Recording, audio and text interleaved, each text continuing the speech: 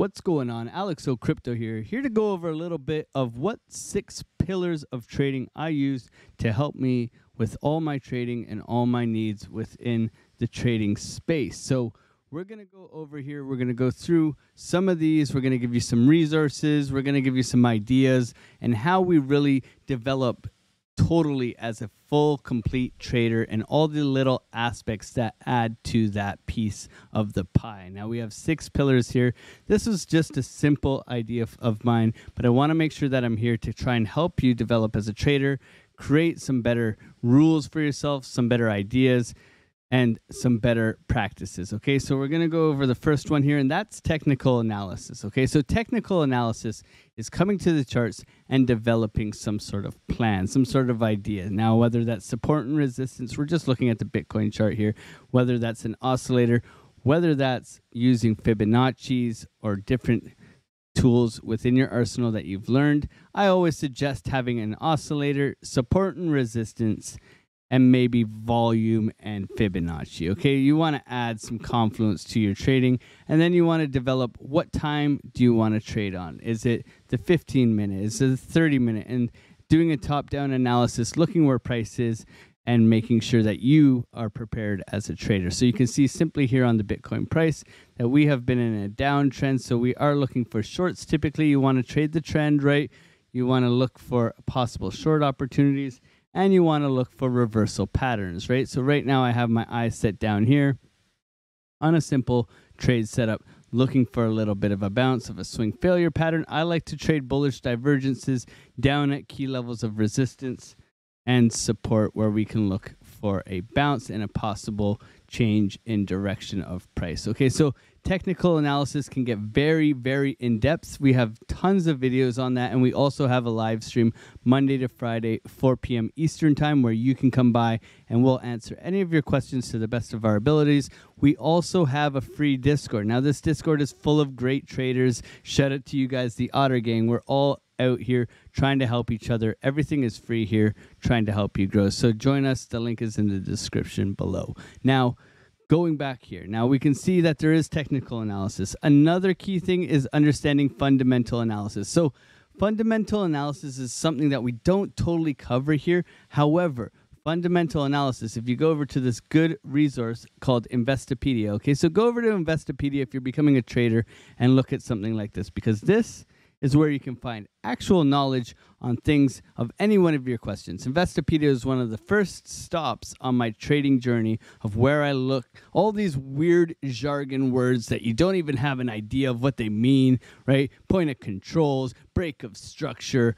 I mean, it goes on and on and on, right? From the POC and the BOS, then you get to chotch and like change of character, right? So like there's so much to know. So fundamental analysis, key takeaways. Okay, fundamental analysis is a method of determining stock's real or fair market value. So is the stock undervalued or is it overvalued, right? And from there you can adjust the way you're looking to trade it. If it's undervalued, well, obviously you'd like to probably long it, right?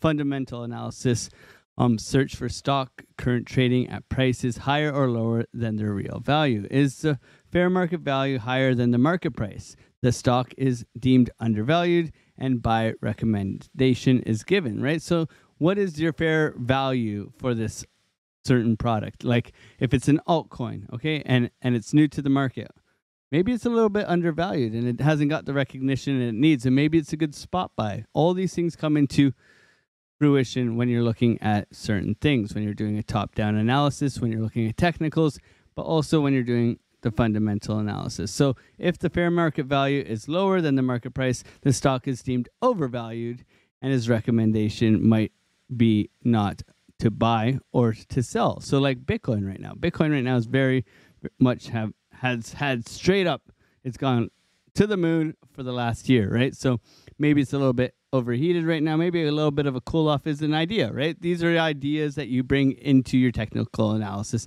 as a trader. In contrast, technical analysis favors studying the historical price trends of the stock to predict the short-term future trends. So that's what we do over here, is that we do a lot of technical analysis on all your favorite altcoins throughout the week, throughout the day. We give free setups in the Discord. We do all these things in order to help you as a trader make better decisions. So going over to the next one. What's this next pillar? Risk management.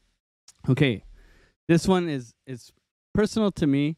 When I first started trading, I got wrecked because I just wanted to make money. And I thought if I pressed buy enough times, that I would make money, right? But what I didn't realize is that the more times I press buy, the less opportunity I have to press buy without good risk management. And what do I mean by that? You want to have an R multiple that is making you money, right? So you want to have at least a 2-to-1 ratio of where if I risk $100, my stop loss, $100 risk, right? That I want to make at least $200 to $300. And by doing this even with a 50% strategy, okay, let's say I miss 4 times and then I hit 3 times. I'm going because of my R multiple and the trade setup and not taking profits too early and letting my trades fully ride out. I'm able to continue trading, okay, continue trading. We're risking 2% to maximum, I'd say 10% of our accounts, okay, depending on how much you're trading with. For me, I risk about 4%, okay? And this differs to every kind of trader. I've been trading for quite some time now. So for me, I can risk, sometimes I risk a little bit more because I know it's an A+ setup. Sometimes I risk a little bit less because I just want to get in and I see the setup, but I'm not 100% sure that this is fully to do with my plan, but it does look good, so I can risk a little bit less, but also look to catch the move as well, right? And by doing that, I can have a trade like this, but I have the favorability in my course. So risk management. Remember, if we're trading with $1,000, right? What is 10%, right? So we only want to risk maximum 100, right?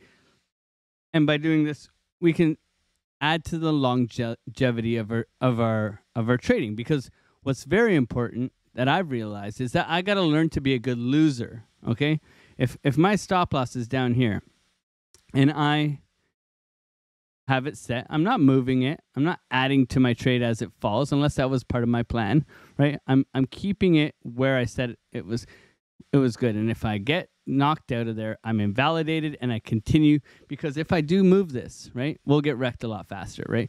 That will diminish the amount of times that I'm allowed to trade, because I will now start eating into my losses, and then it messes up my whole strategy. So let's keep honest with ourselves. Let's use good risk management. Let's not move those stop losses. Let's not add to a trade when it's losing, but I know it's going to go the right direction, okay? Let's have a good set out trading plan, okay? Next, trading plan. So trading plan. What is a trading plan? How do you develop a trading plan? Well, with trading, I suggest using the rewind button. Okay, so rewind button is at the top right of trading view here, where you can go back in time, where you can back test certain trade setups and see if they're profitable over time, right? So for me, I typically trade on the half an hour to an hour to a 15-minute time frame, right? So I can go back with my oscillator. I can look at, okay, I'm trying to trade ranges, and I'm trying to trade bullish divergence, and I'm trying to trade swing failure patterns. So through that, I can mark out my areas, I can back test. And one key thing about developing a trading plan is back test during the times that you are trading. For me personally, I trade between 8 a.m. and 1 p.m., right? So I'm not going to back test at 3 in the morning because I'm not there, right? So make sure you're doing your back testing within the time frames that you're actually trading, therefore giving yourselves a better chance to be more accurate with your probabilities, okay? And trading is all probabilities. We want to develop an edge through a trading plan that will help us be profitable, right? Even if it's simple support and resistance. If I use good risk management, if I short here, I long here, I short here, I long here, right? Depending on how your setups work, this is how we develop a plan, right? And we don't want to defer from the plan. We want to stick to the plan and not deviate from that. There can be multiple different setups within a plan where you're looking for continuation, where you're looking for reversals, where you're looking for swing failure patterns, where you're looking for all different types of things. And those are different setups within your trading plan that you know are profitable. But you have to have that plan before going in. I'm not going to go into here, go into the 7-minute. I'm going to be like, oh, we got a pump. Okay, we got a swing failure pattern dump. We got a break of the, and then I'm just going to go, oh, this looks like a good level. I'm just going to short it here. Well, what is my criteria to get into a trade? Develop that criteria in order to get into a trade. Okay, is there a swing failure pattern? Do we have a bearish divergence here on a higher term time frame? We have a break of up down trend here. Okay, broke, it retested. Now it's pushing back up. Okay, so there's different things that you have to build into your trading plan as a trader that you over time you see these things happen right in front of you guys. And like I said, the best tool you can use is that replay tool. Okay, on to the next one. Entry and exit strategy. Okay, so when you look at a trading plan, right, and you have, let's say I went long here actually. I went long here and I got out here, okay? I could have held this trade. However, this was intraday. This was a quick trade, okay? Very quick trade. I saw continuation pattern here. This was during the day, but my exit plan was, okay, my exit plan, it was here. So I was looking, we had the aggressive push up, right? My exit plan was the top of this height here. Okay, so I'll draw a horizontal there for you guys. My exit plan was here, right? So what do? I have my first take profit here, halfway through, and then I take all of my profit out here, right? Now, do I set my exit right at the top here? No, I front run it just a little bit so that price does get up to that area, right? And you can see how well it worked out. That if you front run this a little bit, right, you don't have to wait for this little pushback here. So you can see there's a little pushback here, right? But if you front run the key level, which is these highs, right? If you front run it just a little bit, I'm telling you, this will save you so much mental stress through all of your trading. Look, you came straight up, you touched it, then you didn't come exactly to that level. And as it's going back, you're getting frustrated. You're like, oh, the price is running away from me. The price is running away from me. This is BS. No. It's where you have an exit plan on your trades, right? Where you have that exit plan. If it's to come up to these highs, get a little bit in front of those highs, right? And look how well it worked here. So it worked well for me. That was a very easy, quick 3-minute trade. I was waiting for the pullback here. It pulled back, perfect entry, ride that up, made that bank, right? 3-minute trade. I shared that in the Discord. So join us in the Discord. We would love to have you, especially if you're a good person. We all have a lot of fun there and a lot of good people there. So link is in the description below. So always have an exit strategy. Also, part of your exit strategy is your stop loss, okay? How many times, I always stress this, how many times when you know you're wrong, let's say price is gone, you're going long here, okay? You go long here and price is going against you. Price is going against you and you know you're wrong. You know you're wrong. How many times have you exited early because you know you're wrong? I bet you zero. I bet you zero. So sometimes, let's say I have $100 to risk here, right?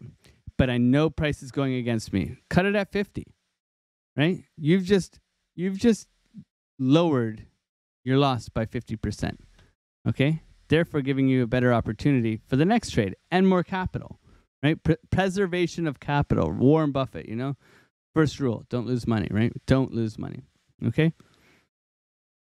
Going over strong mindset. Now, this is where it has taken me the most work, but yeah, I've reaped the most benefits from this. Now, still to this day, sometimes I have trouble holding trades, okay? Holding trades is kind of where my mindset lacks, okay? And shout out to Kyle from Investing Share, where he talks about drawing your momentum and trusting that momentum to the upside, okay? Holding trades, okay? Knowing when I'm wrong. Coming in with a healthy mindset where I'm not trading that I have to make money. Don't trade like you have to have money. Emotionless is impossible. However, trusting the trade, trusting your plan, having courage. I think to press that buy button, it takes a lot of courage sometimes, right? Press that sell button has a lot of courage sometimes. So the mindset, there's tons of books out there. Start with Mark Douglas. Trading in the Zone. There's tons of books out there. Best loser wins is another good one. There's tons of them out there. However, it's about getting your ego out of the way. It's about understanding that losing is part of the game. It's also about getting that pride, that greed, that fear of all these certain things that the markets will tear you apart. So join us. Subscribe if you haven't already. Thank you so much for your time. I appreciate every single one of you. God bless you and have a great rest of your weekend. Peace out.